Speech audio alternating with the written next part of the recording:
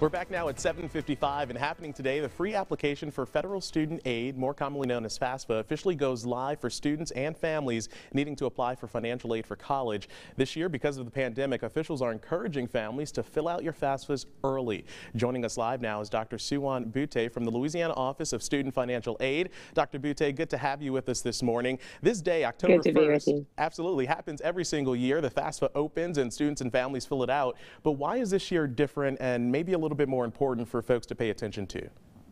Certainly, that is a phenomenal question.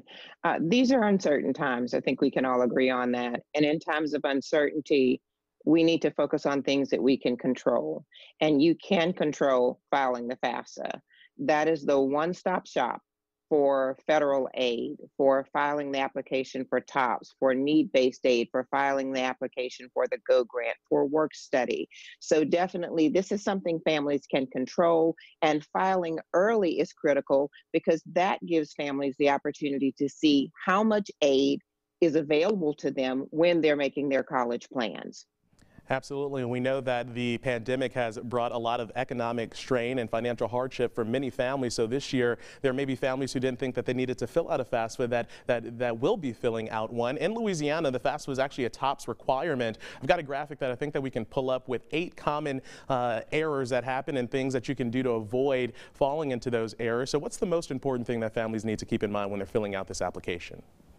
Fantastic. First of all, check your Social Security card.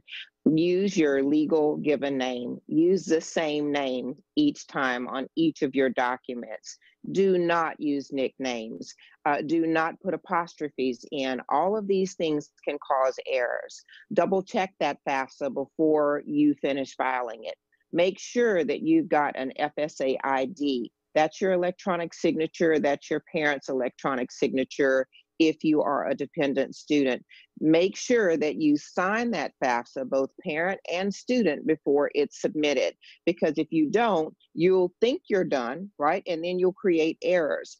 Errors create delays in processing. Delays in processing mean that you may get a fee bill from the college of your choice, and the aid is not posted to it. So again, when we say early, we are stressing this year, try to get this filed by February 1st of this year. There may be a lot of families stealing, as you said. My 2019 taxes are nowhere near where I am right now. Special consideration is available at your institution of choice, but for them to consider you, right, and you to be able to document that your circumstances have changed, your financial situation has changed, you have to first file. So again, file. Make sure the information is correct. Use your legal given name, same name on each document. Make sure it's signed. Double check your work. And that application does open again today. Dr. Suwan Butte with the Louisiana Office of Student Financial Aid. Thank you so much for joining us. We're going to have a link to your office on our website, beourproud.com. Thank you.